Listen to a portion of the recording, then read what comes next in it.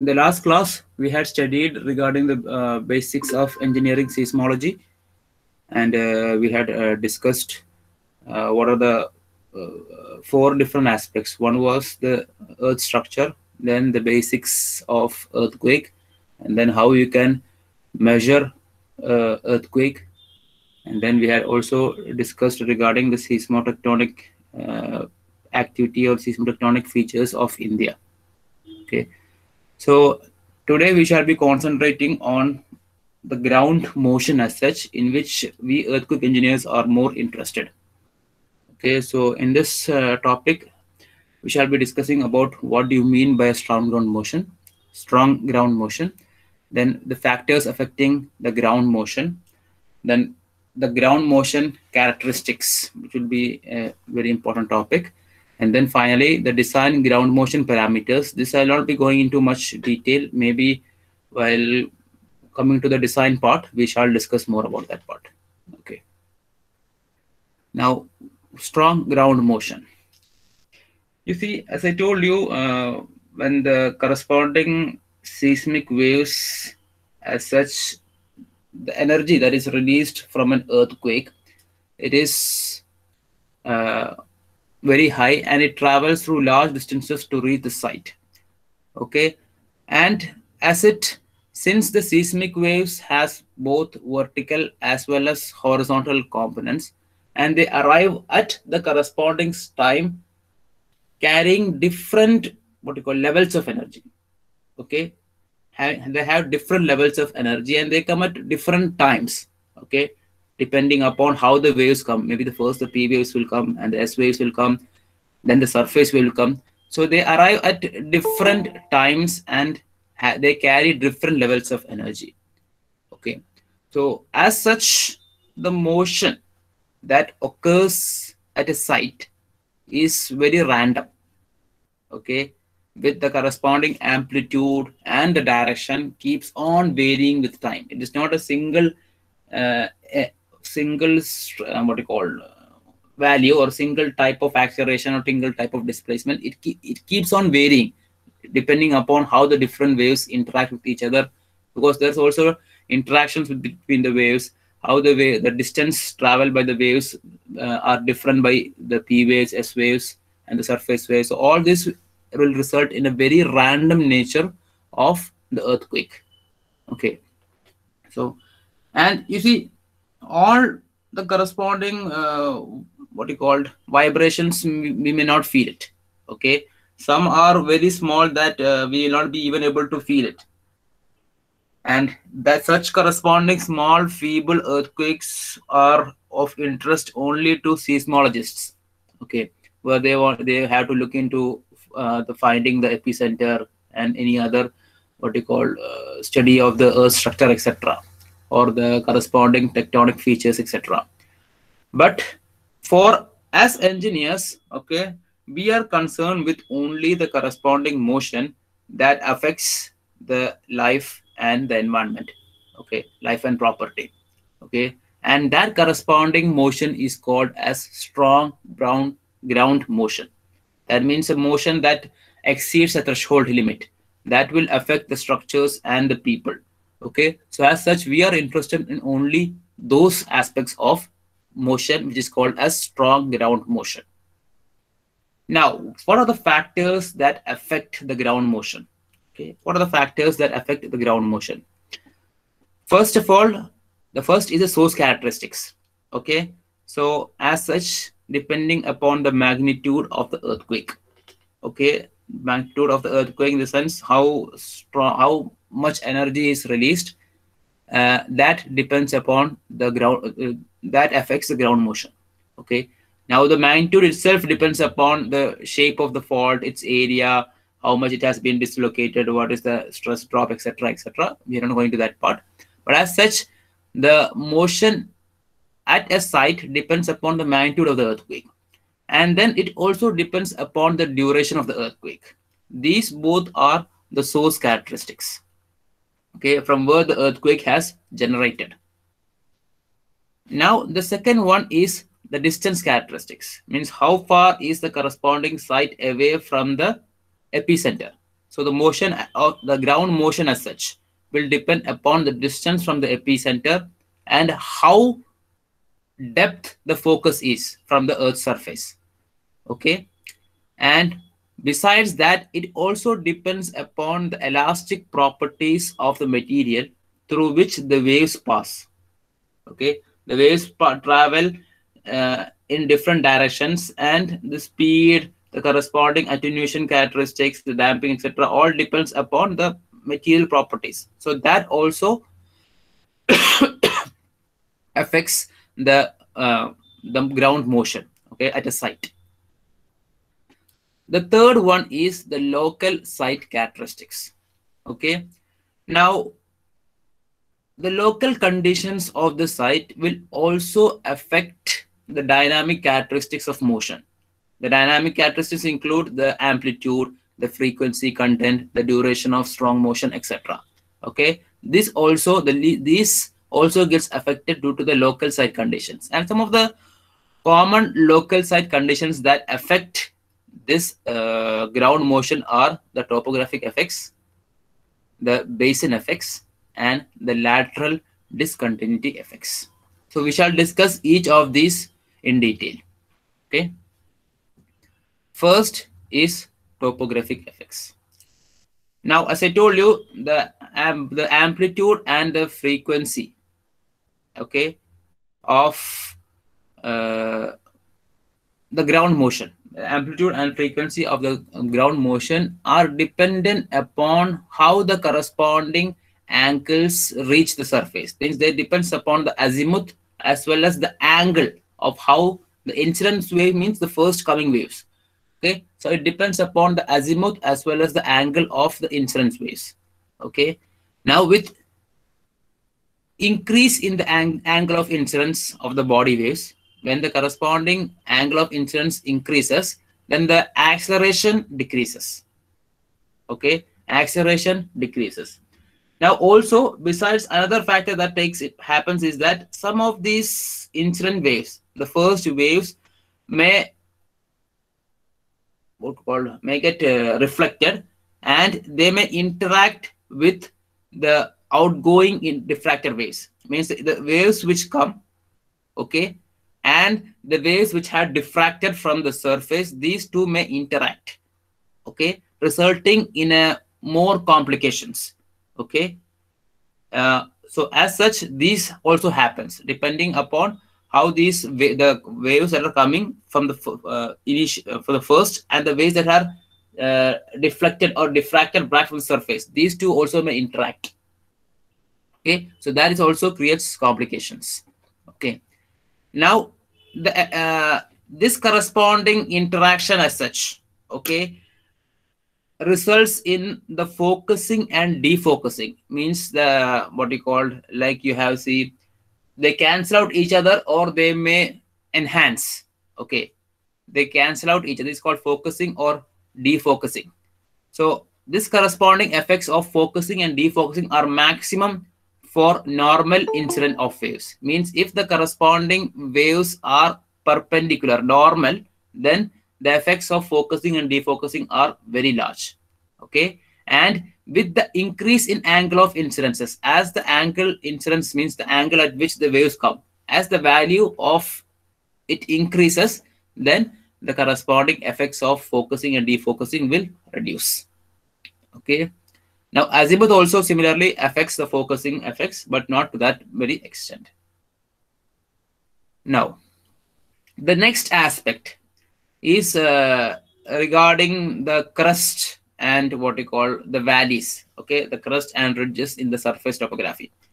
You see, in general, the near the crust of a ridge means like a mountainous region, you see there is an amplification of the waves that happen, causing more damage to the buildings that are located at the hilltops. Okay, the maximum amplification is usually given as 2p by 5. Okay, this is also 5, where 5 is not 2p, it is 2 pi. Okay, it is 2 pi by 5, where 5 is the crust angle, the top angle, and that corresponding as the corresponding crust angle as this amplification increases, more damage gets created on the buildings that are located at the top of the hills. Okay. Second one is de-amplification. Okay, in case you have a valley, then there is a de-amplification, means the reduction of the corresponding effect of the seismic waves compared to that at the top by a factor of 2 pi by 5. Okay, where phi is the crust angle. You can see the crust angle here, shown here. Okay, the crust angle.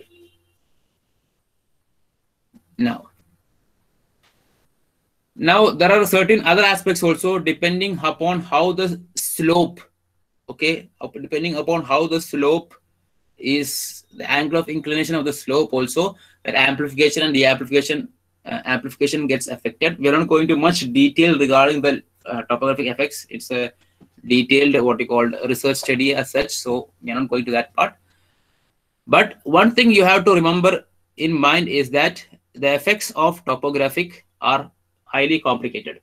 Okay, and depending upon the geometry, depending upon the type of irregularity, these waves will interact with each other. You see, all these amplification, de-amplification, or focusing or defocusing, all happens due to the interaction between the waves. Okay, the coming waves and the diffracted waves. So as such, these are complex, and it becomes difficult to assess them properly. A few of the researches has been conducted in order to study these corresponding behaviors. Okay. The next is the basin or the soil effects. Now, the basin or soil effects as such means the corresponding ground motion depends upon the properties of the basin or soil. We call it basin as such because you see it's actually the soil. Usually the corresponding what you call a city is located, most cities are located either in river valleys or over young soft soil. Okay, means in most of the lower lying areas is where cities usually are formed or usually flourished. So as such, the corresponding deposits of the soil there is comparatively young as well as soft compared to that of the mountainous regions where you can observe hard rocks. So as such, the soil effects needs also the soil properties also affects the ground motion behaviors. Now, the basin effect as such includes a number of, it means it's dependent upon a number of factors: the impedance contrast, the resonance, damping, the basin edge, as well as trapping of waves. Okay, we shall discuss each of these. Now, impedance contrast means difference. Okay, you see, seismic waves will travel faster in hard rocks than in softer rocks and sediments. Okay, so what happens is that when a corresponding seismic waves pass from a hard medium to a soft medium, okay, the hard medium to a soft medium, their amplitude will increase. So so that the amount of energy remains the same. Okay, their amplitude will increases to carry the same amount of energy. The amplitude will increase. So due to this increase in amplitude, okay, the corresponding site will have a stronger shaking because the amplitude is higher. In case of areas which are soft, okay, if this site is having softer soil layers, then the shaking becomes more stronger. Okay, because the amplitude has increased. Okay, this is called impedance effect. The next is resonance. Okay, now what happens is that you see, as I told you, each material has its own resonance property. You must have already studied of resonance in your lower classes. So when the incoming seismic wave frequency is equivalent to the fundamental frequency of the soil there, Okay, when the coming seismic wave frequency is equal to the fundamental frequency of the soil that is already present, then it will drastically increase the ground motion. Means it will greatly amplify the ground motion. Okay, so as such, you can see that uh, there is a great what you called rise in the amplitudes of the corresponding seismic waves at that point. Okay. Now, usually the impedance means that what you see in a corresponding spectral diagram, we can see a large number of peaks, and these corresponding peaks usually characterized the resonance patterns. Okay, the resonance means how it has been amplified. Okay. The third is damping. So you see, the seismic waves also gets dampened, or we call it attenuated. Okay, due to the imperfect elastic properties of the medium, okay, which is called as inelastic damping. So damping, the corresponding waves may also gets de-amplified or die down. Means the amplitude gets reduced depending upon the damping of the soil. So it means the damping of the seismic waves due to the characteristics of the soil. Okay, so the damping of seismic waves is usually described by a parameter called the quality factor, which is defined as the fractional loss of energy per cycle. Okay, per in one cycle as such, what is the amount of energy lost? That is how we express the damping of seismic waves, which is called as a quality factor, determined by or expressed or denoted by the letter capital Q.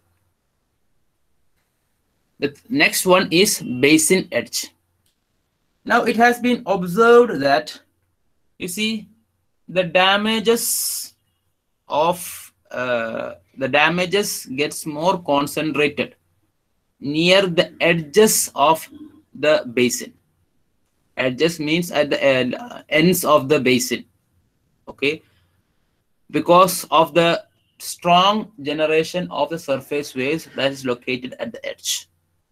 Okay, now this surface waves usually start from the edge of the basin. Okay, and then they move inwards. Okay, so when frequency content, which is surface waves, usually gets generated when the frequency content in the body or in the P waves or S waves exceeds a fundamental frequency of the soil, and their amplitude decreases with increase in edge slope.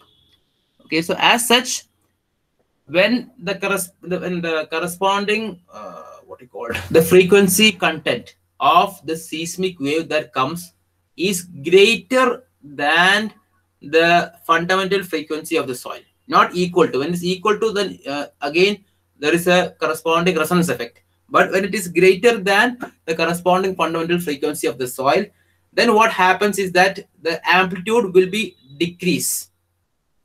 Okay, with the increase in the edge slope. As the slope keeps on increasing, the amplitude will keep on decreasing. Okay, when it is equal to, when the corresponding frequency content of the seismic waves is equal to the fundamental frequency of the soil, then it is resonance. But if it is greater than that, okay, in that case, depending upon the edge slope, okay, depending upon the edge slope, it will be decreasing, not increasing. Okay, this is called the basin edge. And finally, the trapping of waves. Okay, you see the curvature of the basin also affects the corresponding, means the curvature of basin will result in the trapping of the body waves. Okay, and this will result in the body waves that will pass through that soil instead of getting fully diffracted or out of that layer. It will pass through the entire alluvial or entire soil layer. Okay, so as such, this corresponding trapping of this, if actually it should have gone outside, it should have really means should refracted from the surface and went back to the earth. But due to the trapping of that what we call the waves, what happens is that it will cause very strong shaking on the surface. Okay, and this will affect for longer durations, okay, compared to that of the vertical waves. Okay, usually this happens when the angle of is very large compared to the with respect to the vertical. Okay, this is called the trapping of waves. So these are some of the basin effects. Okay, I had discussed 5 basin effects. Okay, damping, resonance, trapping of phase, impedance contrast, and basin edge. Okay, these are the local site effects in the basin of soil effects. The third local site effects, as I told you, is the lateral discontinuity effects. Now, lateral discontinuities are locations where a softer material lies beside a more harder material. Means when besides is more rigid material. So what happens is that in such cases, you see, there is an increase in the damage along that discontinuity. Okay, there's an increase in damage along that discontinuity. Lateral means there's a difference in the soil. There's a small thin layer of what I call, not thin layer, a small area, narrow area where the corresponding soil is softer. It may be extending maybe hundreds of kilometers also. It depends upon the what I called. It depends upon the area, the topography area. For this corresponding lateral discontinuity or the softer material may extend hundreds of kilometers. It's like a thin area. Thin in the sense not maybe 1 kilometer or 2 kilometer, maybe what you call distance and in along the width. Okay, and as such it may extend up to maybe 100 kilometers or 50 kilometers depending upon how it is. Okay, so it has been observed that in those areas, the damage to the structures are more, what do you call, means the damage is more dangerous. Dangerous, the damage is more severe. Okay, because there is a amplification of the amplitude. Okay, and also due to a local surface waves that gets generated in the softer medium. Okay, a local surface wave. I'll show you a figure. For example, there is a hard rock like this. Okay, this is a hard rock. Okay, this is a corresponding soft rock. Okay, that may extend maybe 5 kilometers or to maybe 10 kilometers, and the length may be 100 kilometers or less depending upon how it is. Okay, so all the corresponding structures are located in this corresponding region will get more damaged. Okay, due to the amplitude of the correspond amplification of the seismic waves at this corresponding soil, and local waves get generated in this area. Okay, this is called as lateral discontinuity effects. So we had studied what are the factors that affect the ground motion. Okay, what are the factors that affect the ground motion? Okay. Now, as I told you, now we shall look into some of the ground motion characteristics, or it is better called as strong ground motion characteristics. Okay, because we are concerned with only the strong motion. Okay, so instead of just ground motion, we call it strong ground motion characteristics. Okay. Now, as earthquake engineers, yes. Sir, actually, Dayadav also want to be joined the class, so please allow him. Hold on.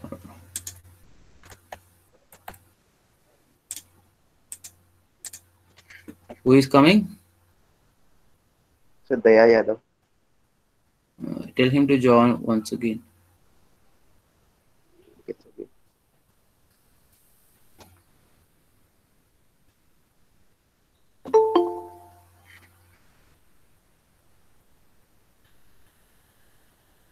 Daya Yadav, you are here?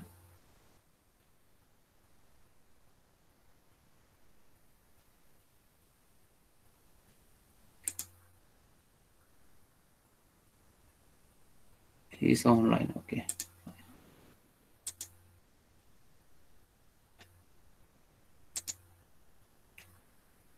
Okay. Now the ground motion characteristics. Okay. Since we are interested only in strong ground motion, for we engineers as such, for structural engineers or earthquake engineers as such, we are interested only in certain characteristics Okay, and the most interest to us are three. One is the peak ground motion characteristics, okay, and then the duration of the strong motion and the frequency content. Okay, these are the three characteristics which are of interest to us, okay, for earthquake engineering applications.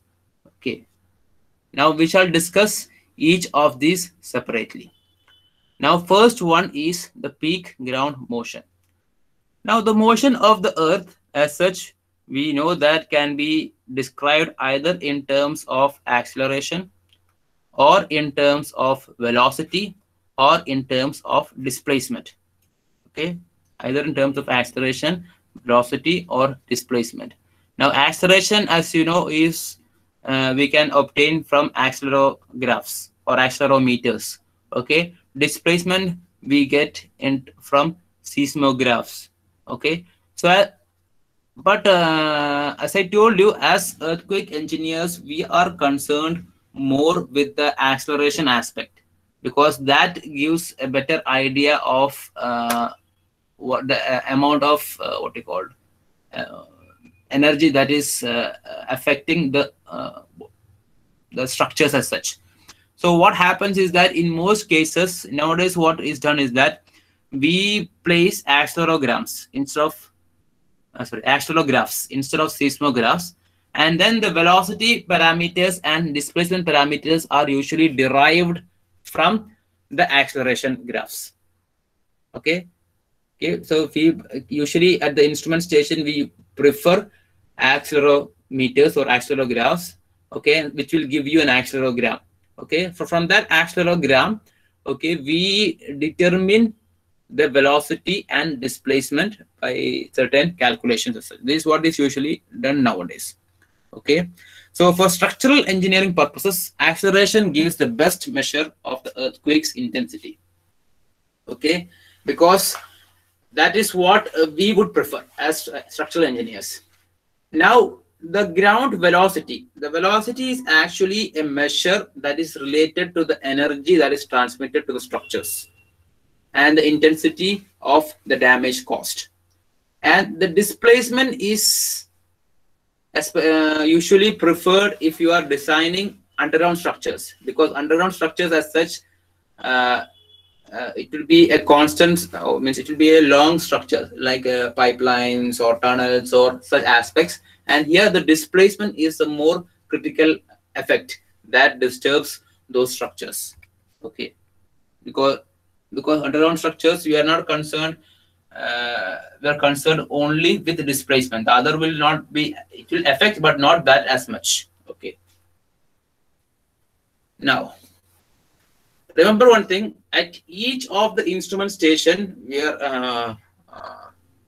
instrument station where we keep these accelerographs or seismographs or whatever it is, or the ground motions are recorded in all the three directions. Okay, in the two horizontal directions. Okay, and in the vertical directions. Means the three orthogonal directions we record the corresponding motion, not only in one direction, not only in the horizontal, but also in the vertical. Okay, and as I told you earlier, usually the directly measured quantity is the acceleration. Okay, directly measured quantity is the acceleration, and the rest of the parameters, that is displacement as well as velocity, are usually derived from that. But you can also have instruments that measure the displacement and velocity directly. Okay, that also can be kept at an instrument station. Okay. Now, the earthquake. Now we shall be discussing more about the first aspect, the peak ground acceleration. Okay. Now the earthquake acceleration, the ground acceleration is, as I told you, is very random. Okay, and as such we cannot predict it. Okay, the corresponding location will have this type of acceleration.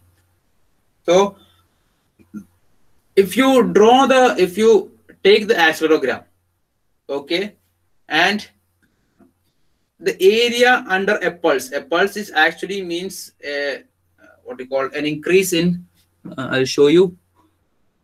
Yeah, this is a pulse. Okay, a one pulse, second pulse, third pulse, fourth pulse. These, each of these are called pulses. So the area under the pulse is a measure of the vibrations that is transmitted to the structure. Okay, and the amplitude of a pulse is the measure of the severity of the ground shaking at that instant. Okay, so as such, you have pulse. A pulse as such, if I take the area under the pulse, that corresponding area will give you the vibration that is transmitted into the structure. Okay, and the amplitude of a pulse is the measure of the C. Amplitude means, I hope you understand by the term amplitude. Okay, the amplitude of the pulse is the measure of the severity of the ground shaking. How great is the amplitude, that much severe is the corresponding shake at that time. Okay. Now, as I told you, we get an accelerogram from an accelegraph or accelerometer. Now, usually, as I told you, accelerogram consists of a pulse, okay, of various durations. Basically, if you see the accelerogram of any of the earthquakes, okay, it will have three distinct parts. A part of rise, then an area where there is a strong motion, and then finally a part of rise here, a strong motion, and then finally a decay. Okay, the rise is usually when the corresponding P waves and S waves first comes. The strong motion occurs when the corresponding surface waves come to the site, and then finally it will die down. Okay. Now, it is not only amplitude. I told you, it is not only the amplitude that is important. The frequency is also important. Okay, amplitude means the highest value of acceleration. That is not sufficient. Means that is alone is not sufficient. We also require what is the frequency content. Frequency content means as such how close these pulses are, or within an interval of time, how much cycles has occurred. Okay, and remember one thing, you can see from this figure itself that it is very random. Okay, it is not a deterministic value. Okay, it is a very random one as such, the earthquake accelerogram. Okay, now each accelerogram carries certain distinct information. Okay, with regards to the shaking, okay, the amplitude, the duration, the frequency content, and the energy. Okay, all these aspects can be obtained from a single accelerogram. Okay, we can get an idea, we can get an information regarding the amplitude, the duration, the frequency content, the energy, etc. These aspects are embedded in the accelerogram. So studying the accelegrams will help you understand the characteristics of that earthquake or that characteristics of that ground motion. Okay. Now, the horizontal, you see, as I told you, the acceleration as such has three directions. You usually in accelerograms, there will be accelerograms in all three directions: the horizontal, vertical, horizontal in two directions, as well as the vertical. And sometimes when it's reported, all these are mixed together, and the highest value as such, that corresponding graph is usually reported, and the highest is usually in the horizontal direction. Okay.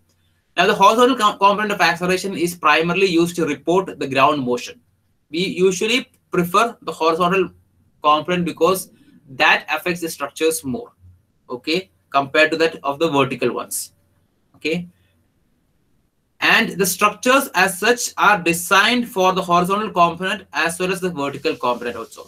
But horizontal component is much greater compared to that of the vertical component. Now, vertical component as such, we don't need to look much into it because we already designed the structures for the gravity loads.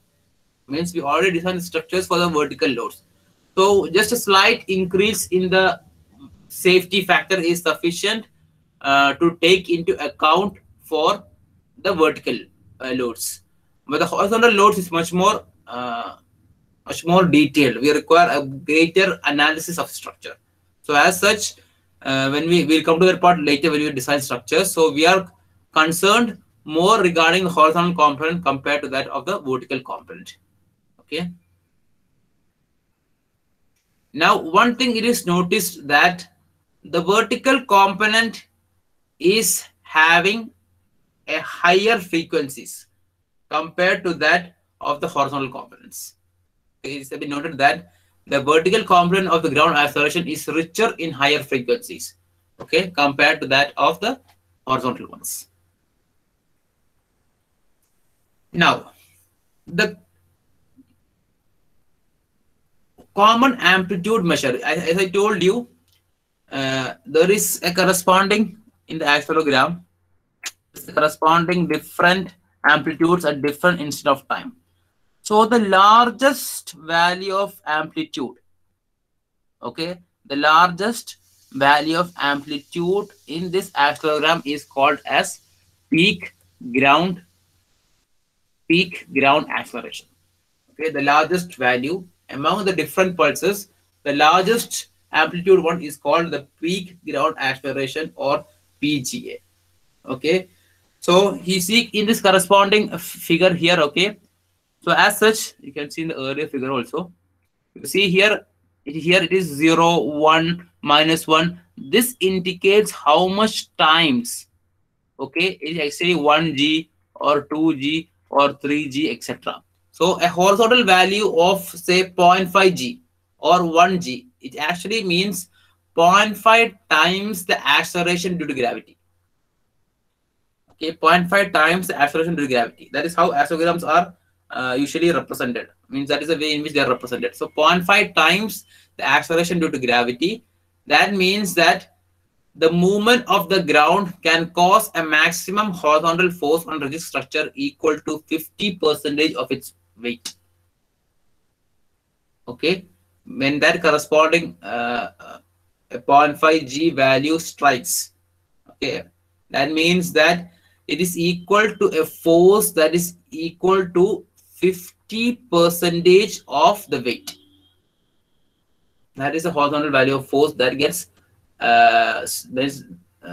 striking on the corresponding structure. So 1G, 2G, you can see the accelegrams will be represented like that. Okay, a better figure is shown here. Okay, acceleration, see, you can see it is 0.2 G here approximately the peak ground. Here it is more than that. Here it is 0.3 approximately. Here it is much more less than 0.2, etc. Okay, now you see, if you see this actually the three different components that is measured. Okay, so here you can see this is the two horizontal ones which are having comparatively larger values, and the third one is the vertical one which is comparatively smaller values, almost equal but comparatively slow, having lesser value of acceleration compared to the horizontal components. So these are the three components of the motion that is recorded in Utkarshi. And here, as such, the different Utkarshi is already here. Okay, besides that, a few other accelegrams of the different earthquakes of the past has already been given here. Okay, the San Fernando earthquake, the Imperial Valley earthquake, the Mexico earthquake, which was very famous. Okay, so these are also some of the accelegrams. Okay, one of these I had given all the three directions. Okay, the Utkarshi one. Fine. So, as I told you, the peak ground acceleration is the measure of the maximum. Oh, this is the same slide. Okay, it's the same slide. Skip it out.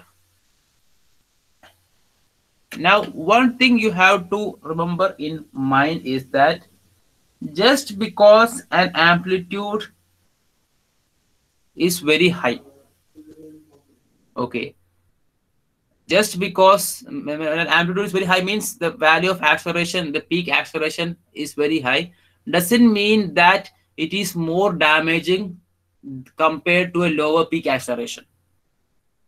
Means you will have these pulses, okay, different pulses, and these different pulses have different amplitudes, and the largest amplitude is called the peak ground acceleration. But a corresponding value of the peak ground acceleration doesn't means if the value of amplitude is very high, that doesn't mean that it is more damaging. It also depends upon the duration. Okay, it also depends upon the duration. Sometimes is that when even though the high peak acceleration may be less damaging compared to that of lower peak, especially if the corresponding duration of the pulse is very small. Because when the duration of the pulse is the duration of a pulse means a very high amplitude pulse is very small, it means that the corresponding system has got very less time to respond. Okay, so it will not cause that much great damage. Okay, so it is not only the amplitude of the pulse, it is also the duration of the pulse that will affect the structure. Okay, just by if you what you call, just because a corresponding amplitude of the pulse is very high, it doesn't mean that it is the most damaging. Okay, we should look into the amplitude as well as the duration. Sometimes what happens is that if a slow amplitude pulse having a greater duration will be more damaging compared to a high pulse amplitude of shorter duration. Okay, so duration also plays a very important role. Okay, just because it is peak doesn't mean that it is more damaging. Now the next aspect is peak ground velocity. So like the peak ground acceleration, okay, the peak ground velocity is the largest absolute velocity in that corresponding graph here. Okay, when you take the usually velocity graphs are usually either obtained from the accelerogram, okay, or it may also be measured by certain instruments, and in that the highest peak one is called as peak ground velocity. Okay, now usually as I told you, the peak ground velocity or the ground velocity is a measure of the energy that is transmitted to the structure. So sometimes what happens is that it is a better indicator of the damage to the structure. Okay, it is a better indicator of a damage to the structure. Okay, now the peak ground velocity, okay, or the ground velocity as such is more sensitive to the intermediate frequency components, okay, of the motion, and characteristics is response of structures that are sensitive to intermediate range of ground motions. Means the thing is that the corresponding ground velocity is more useful to us, especially for the areas, or especially for the time period when the frequency components is of intermediate value. Okay, in that case, what happens is that it plays a very important role in analyzing the damage potential. The third one is the peak ground displacement. Now it is the most inaccurate ground motion. Okay, and why? Because one thing is that it is mostly derived from the accelerogram after two types of two stages of filtering out. Okay, so as such we have to integrate the corresponding acceleration or accelerogram in order to obtain the displacement, the seismogram. Okay, not seismogram, the corresponding displacement curve. So as such, the errors due to the integration, and sometimes what happens is that the long period noise, okay, there is filtering problems will there, signal processing problems will be there. So as such, it is the most inaccurate parameter for ground motion information.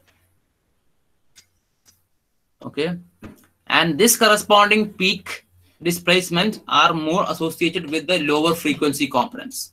The velocity for the intermediate frequency components and the acceleration for the higher frequency components.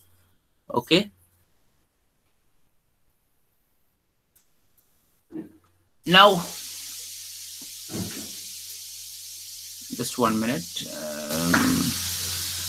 Remember one thing.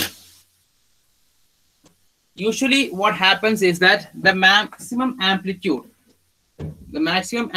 of horizontal motions in the two directions, that is two horizontal directions, is almost the same in displacement. Usually it is the same. Okay, but in the vertical direction it will be usually less.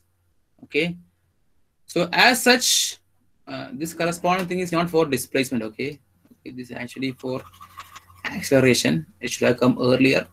Sorry, the slide has been misplaced. Okay, so as such, what happens is that in most of the design codes, what usually is taken is that the vertical design acceleration is usually expressed as 2/3 of the horizontal acceleration. Okay, the vertical acceleration is taken as 2/3 of the horizontal acceleration. Okay, that is what is usually done in the design codes. We'll come to that later when we study the code. We'll come to that later part. Okay.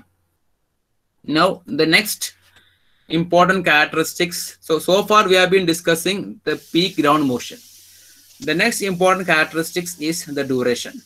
Now the duration is defined as the time interval in which 90% of the total contribution to the energy of the accelerogram takes place. That means when I take an accelerogram, okay, I'll show you. Okay, for example, here, when I take this accelerogram, the corresponding duration, okay, in which almost 90% of the energy is contributed. Okay, 90 to 95%. Okay, that is taken as the duration of the strong motion. Okay, so as such, from the starting 5% to 95% is taken as the duration. This is not required. Okay, this point. Okay, 90%. The third one is the frequency content. Okay, and you see, so far we have been studying regarding the amplitude. Okay, the amplitude of the acceleration, the amplitude of the velocity, the amplitude of the what we call the displacement, etc. But one aspect is very important. Is it not only, as I told you, it's not only the amplitude. It is how frequent. What is the frequency of that seismic wave? That is also a great characteristic. Okay, and that is more important to us. Okay, so as such, when a corresponding ground motion is there on a site, it consists of a range of frequencies. Okay, frequencies in the sense, okay, it may be very short frequencies or it may be larger frequencies. Okay, short frequencies or larger frequencies.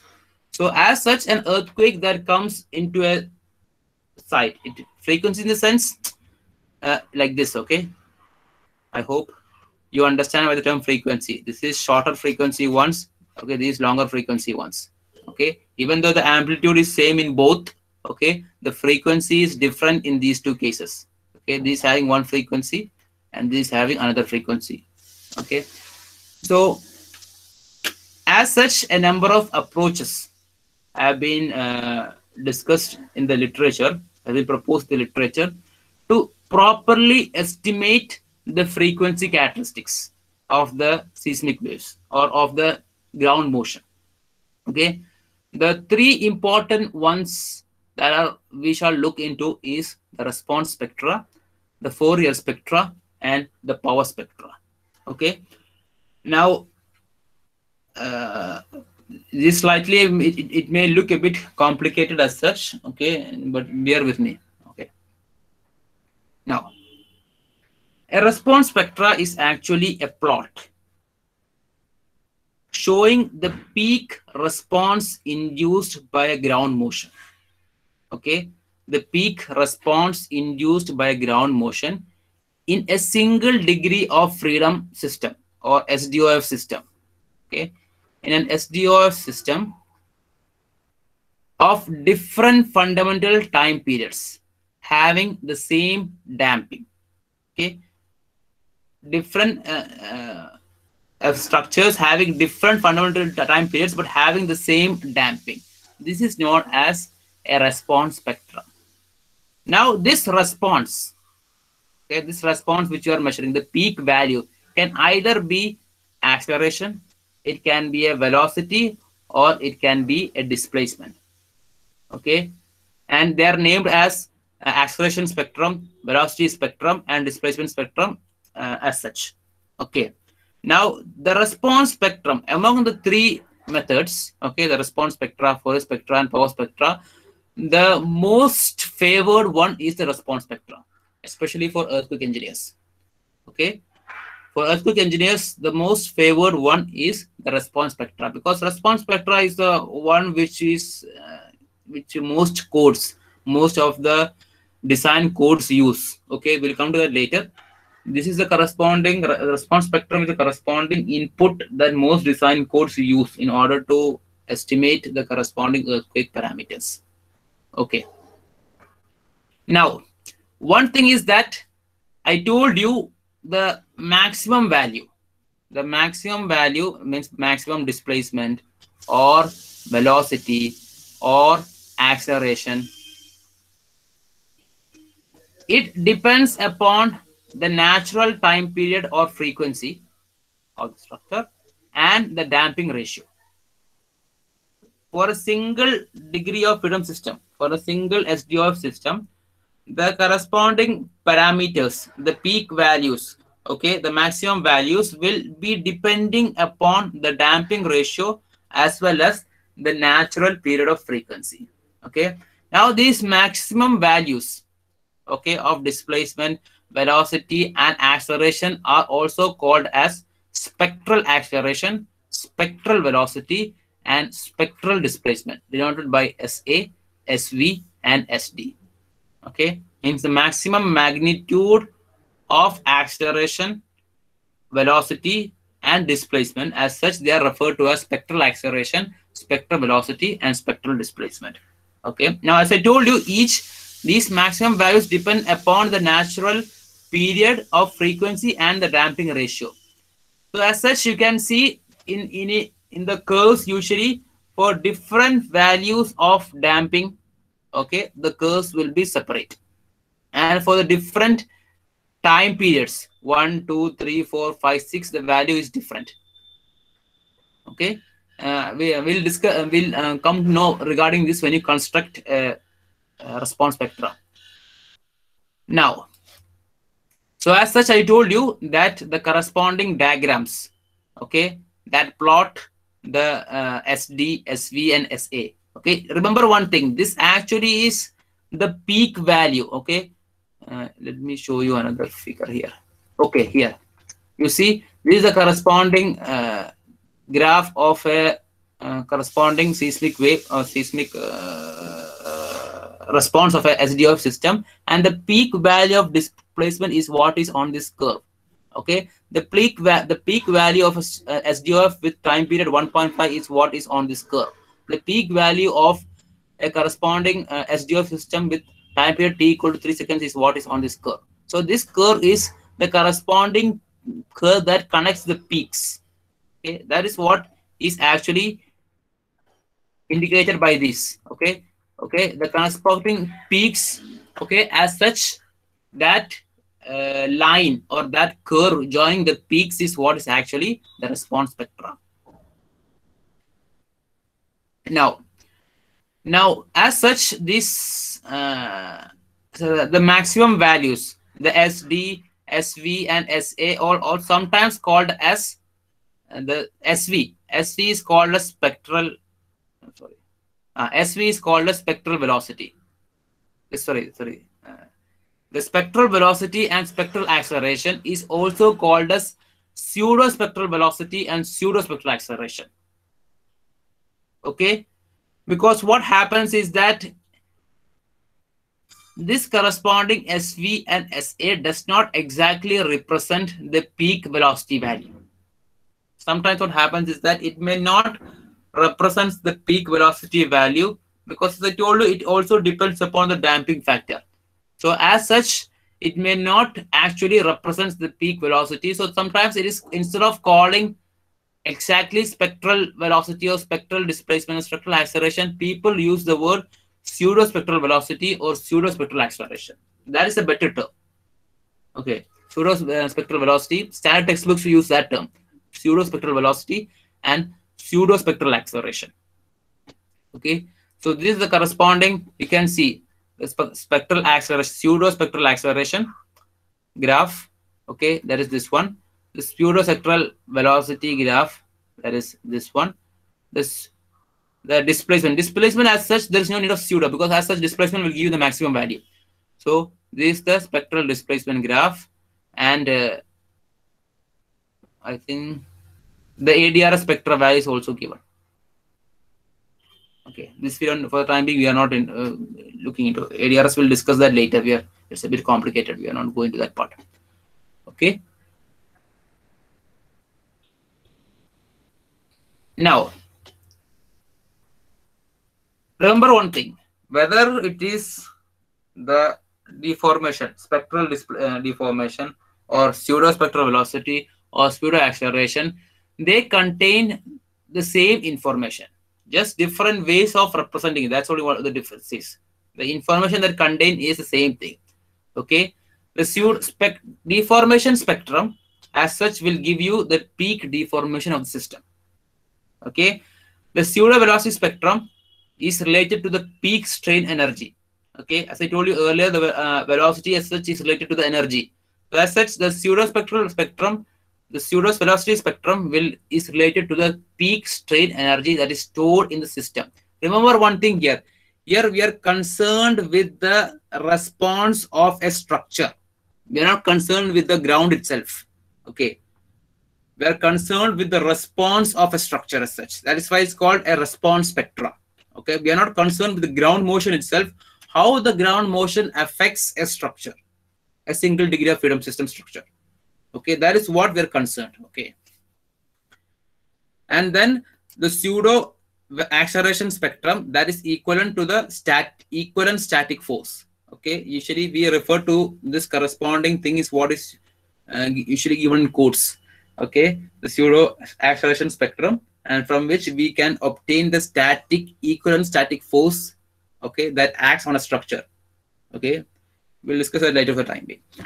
When it comes to the design aspects, okay, we'll come to that part. So as such, it is different. The information content is the same, but there are different ways of expressing it. That's all. Okay, and then they are interrelated to each other. Okay, so you can see that SD, spectral displacement, is equal to 1 by omega into SV, is equal to T. 1 by omega is actually, as such, is T by 2 pi. Okay, you are studying regarding the frequency. Okay, omega is frequency, T is the time period. Okay, that is as such equal to the maximum displacement, that is SD. SD is what, as I told you, it's the maximum displacement, X max. Approximately, not exact, approximately equal to maximum displacement. Now, SV, spectral velocity, is equal to omega into ST. Okay, or omega is 2 pi by T into SD. And SA is equal to omega square into SD, or 2 pi by T whole square into SD. So all these SD, SV, and SA are interrelated to each other.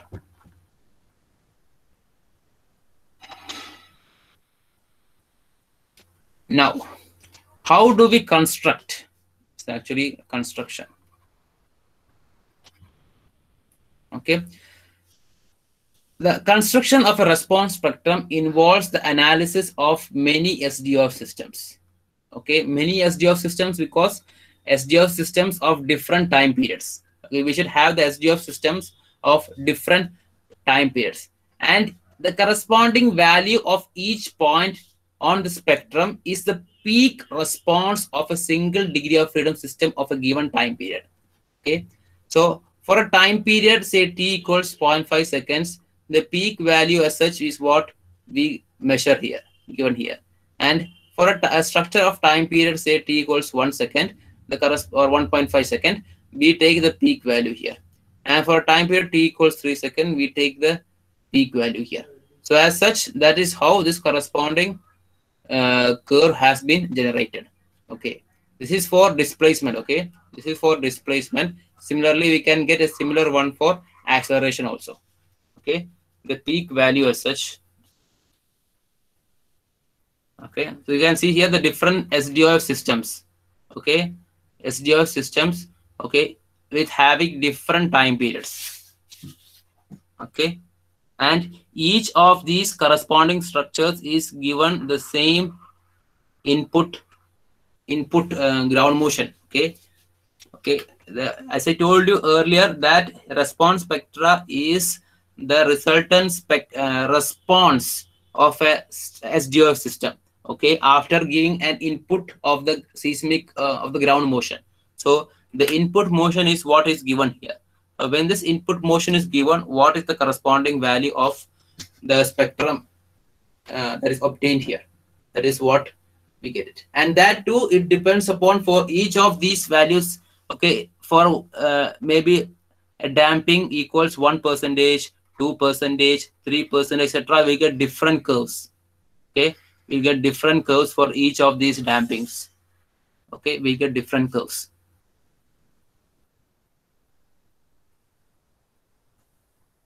So now I told you that it may not always be the top peak.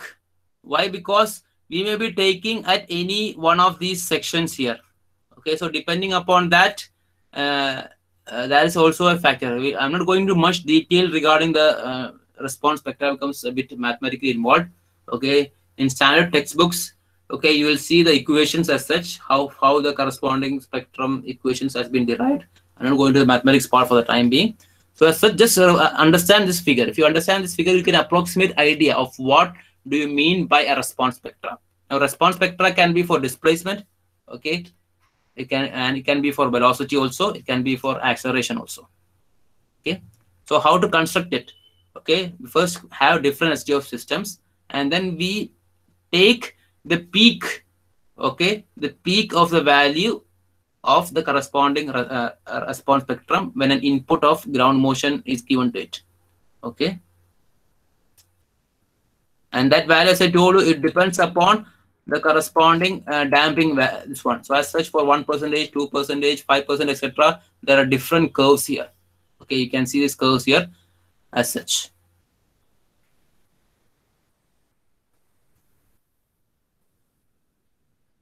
Now, as I told you, the response is also dependent upon the site conditions. Okay, site conditions, that is and the corresponding location and magnitude of earthquake and distance, all the characteristics which, as I told you earlier, on which the ground motion depends, that will also affect the spectrum. Okay, so all the corresponding characteristics on which the ground motion depends, the ground motion parameters, it depends. This also affects the response spectrum. Okay, in general, the motion on rock contains more short period content of motion compared to that in soil. What this has been observed is that if you consider the motion of a rock, it has more short period content, frequency content compared to that of a soil. Okay, and the response spectra from a low magnitude event required at a closer distance will be rich in higher frequency. If the corresponding earthquake is located or earthquake has happened nearby, okay, the response spectrum of that corresponding earthquake will have a higher frequency components compared to that of an earthquake which has been compared to a large earthquake which has occurred at a very large distance. Okay, so even if an earthquake is small, okay, if an earthquake is small but it is located at a closer distance, it will have greater frequency content compared to a large earthquake that has occurred at a large distance. So you see the peak ground acceleration, the velocity and displacement of different earthquakes will differ. Okay. So usually in code there is a single graph that is given. Okay, a single graph that has been given in codes, that is actually a normalized one. Okay, a normalized one by studying the corresponding response spectrum of different earthquakes that has been occurred in the past, because it has been observed that the response spectra is almost all the earthquakes turns out to be similar. Okay, that is the main advantage. Okay, the main advantage of response spectrum approach is that the earthquakes that look quite different when represented in the time domain may actually contain the similar frequency contents and hence a similar response spectra. Okay, that is the advantage of why using a similar response spectra. So when you get a similar response spectra, as such, studying all the corresponding response spectra of the different earthquakes based upon the study of all the corresponding response spectra of all the different earthquakes, a design response spectra curve is given in the course. That is a design, extra word design will come in front of that. So as such, the response spectra of different earthquakes, if you look into it, it's almost similar. Based upon the studying of all these response spectra, code specifies a response spectrum, okay, that encompasses all these response spectra. Okay. And remember one thing, this response spectra for an earthquake is unique. Okay, that is unique to that earthquake. So as such, you can get the response spectra of the corresponding different earthquakes from the internet. Okay. So this normalization is done. Okay, once you get the corresponding response spectra of different earthquakes, normalization is done. Whether it is usually this acceleration, or it can also be done for velocity and displacement also. But in code, it is the acceleration response spectrum that is provided in most codes. Okay. The normalized acceleration response spectrum. The next one is the Fourier spectra. Another common spectra which is used is a Fourier spectra. The Fourier spectra is actually a plot of the Fourier amplitude, that is of input time history versus the time period. Okay, or it is of frequency. It can be either a time period or frequency. You can either use a time period at the bottom. Okay, on the x-axis it may be either be a time period or it may be frequency. Okay, so Fourier amplitude of the input time history versus the time period or the frequency. This is known as a Fourier spectrum. Okay. Now the shape of the Fourier spectra is related to the seismic moment. Okay, so it is also a good way of understanding the ground motion characteristics. Okay, here it is not, remember what, here it is not the response. Okay, here it is not a response of structure, it is actually the ground motion itself. Okay, now the Fourier analysis provides both amplitude and phase angles. Okay, depending upon that, it is called a Fourier amplitude spectrum or a Fourier phase spectrum. Here is the corresponding figure here. So here you can see here it is given in frequency, not in time period. And here it can be represented either in terms of the phase angle or in terms of the amplitude. Both are called. So this is called a Fourier amplitude spectra and this is called a Fourier phase spectra. This is for the same thing. Okay, one in terms of angle or phase we call it, the other in terms of the frequency. Okay. Now usually what happens is that the phase is generally considered as lesser importance compared to that of the amplitude. In most textbooks you will find only this amplitude one. Okay, this is usually not given in textbooks, but it is almost the same measurement. Okay, it is almost the same thing, but usually in most textbooks the amplitude, Fourier amplitude spectra is usually given.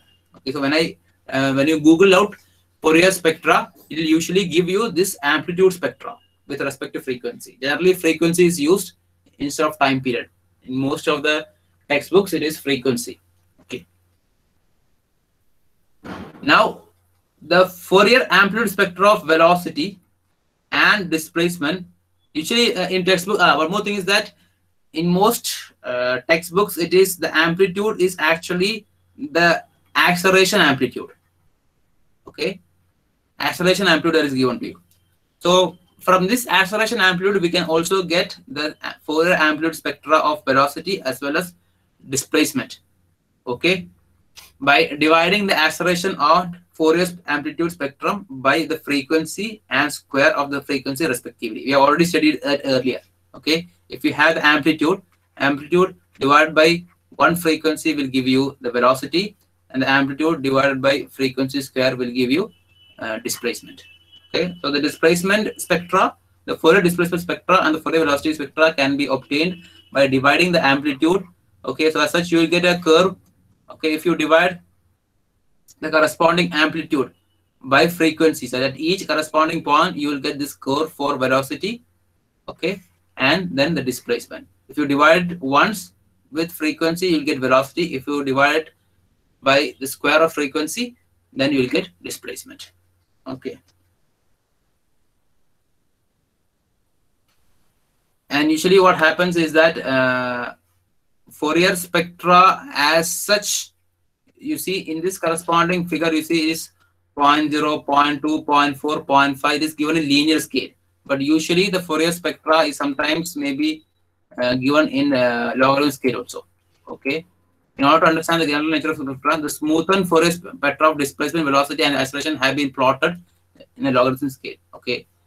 The logarithm scale is given three different. I told you it can be in terms of displacement, velocity, and acceleration. In most textbooks or in most cases, the acceleration is given, from which if you divide by frequency, you get velocity, and from this, if you again divide by frequency, you get displacement. Okay. Now, one thing is that the Fourier spectra can either be narrow or it can be broad. It can either be narrow or broad. Okay. The narrow spectrum is usually in case of very soft soil. It has been observed that the narrow spectra is usually observed in case of very soft soil. Okay. While the corresponding hard soil will give you a broad band Fourier spectra. Okay. A broad band Fourier spectra. Okay. Now you can also represent the next. You can also represent the frequency content in terms of the power spectra. This is the third one. Okay, this power spectrum, or it's also called as power spectral density function, PSDF. Okay, sometimes it's called as power spectral density function. Okay, it's almost closely related to the Fourier spectra, and you can also establish a relationship between the power spectrum and the Fourier spectrum, Fourier amplitude spectrum. Usually it's called as Fourier amplitude spectra. Okay, why? Because I told you the phase is not usually generally adopted, so it's usually called Fourier amplitude. Instead, Fourier phase as such is you will not find as such anywhere. Most cases, it's usually amplitude is provided. Okay, so power spectra and Fourier amplitude spectra can be related by this equation, where epsilon is actually a mathematical expectation operator. Okay, I'm not going to that detailed part. Okay, it's actually mathematical expression operator. If you look in standard textbooks, you will see derivations and other things. Okay, we are not going to that level of detail. Okay. Now, one thing is that the power spectral density is not only a measure of the frequency content. Even though I had given in the frequency content, okay, it is not only a measure of frequency content, but it's also a measure of its statistical properties. Okay, of how an earthquake, chances of earthquake will happen. Okay, it's also a measure of the statistical properties of probabilities of an earthquake. Okay. Then it has been observed that the power spectral density for horizontal motion will have a sharper peak and will have a lesser span, that is over lesser narrower frequency compared to that of a vertical motion. Okay. And as I told you, the power spectra is also depends upon the soil conditions. Okay. So I think with this we can, here we can see, okay, the PSD, this is for horizontal motion, this is for a vertical motion. And even for horizontal motion, for different types of soil, it is different. Okay, and you can see the difference even for alluvium. If I take alluvium, the PSDF for alluvium is different in case of horizontal motion compared to that of vertical motion. It is more flat in case of vertical motion. Okay, so as such, it depends upon the site conditions. Okay, and it depends upon which you are taking, whether you are taking the PSD of vertical or whether you're taking PSD of the horizontal. So I think with this, we'll wind up this session. The design ground motion parameters will come, we'll discuss it later when we come to the code. Okay, as I told you, the ground motion parameters that are used in the design of structures are these three. One is the peak ground acceleration, PGA. The second one is the design response spectrum. Okay, and then the acceleration time history graph. These are the three general aspects or ground motion parameters that are used for the design part. Okay, we had now studied not for the design part, but in the design part, these corresponding three things are the major aspects. Okay, we'll discuss more about this when we come to the design part. Okay, then I think with this we'll wind up the session. Is there any questions you can ask?